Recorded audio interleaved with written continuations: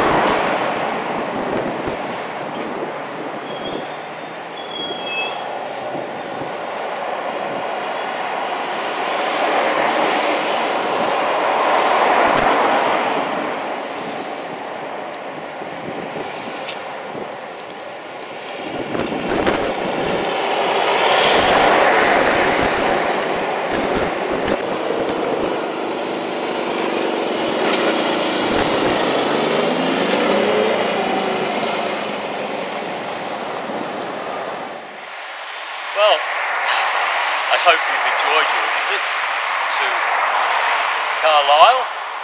It's June 2019. It's been an awful summer, and although the temperature today has only been about 15 or 16 degrees, the fact that there's any sun at all probably places it as one of the better days of the month. It's been an incredibly wet month, lots of floods in various places. Anyway, I hope you've enjoyed the visit today. We had 3 volumes on Carlisle, so that's supposed we'll be visiting for a bit. It was supposed to be clear blue skies today, but there you go. This is what we got, what we've had to deal with. On behalf of myself and Mandy at the PMP Film Archive, we'd both very much like to thank you for joining us on this further trip and exploration of interesting lorries and buses in Britain and around the world. And as I've taken to saying on these occasions, from me, bye for now.